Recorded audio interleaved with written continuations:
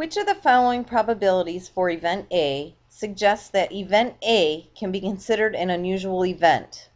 Is it A, P of A, or probability of A, equals 0.042, B, P of A, or probability of A, equals 0.516, or C, P of A, or probability of A, equals 0.720?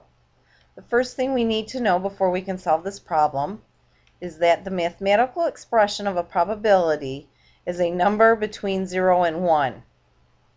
In other words, what that's saying is probability values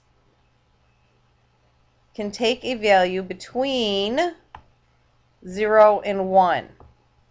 So your probability has to be between 0 and 1.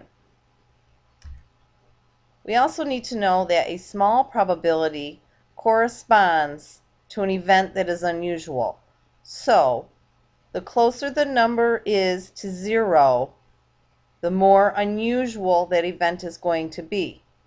If we look at our choices, A, B, or C, which one is closer to 0? It appears that A, probability of A of 0.042 is the smallest, so that is the event that is going to be considered unusual. So in this case, your answer is A, 0.042.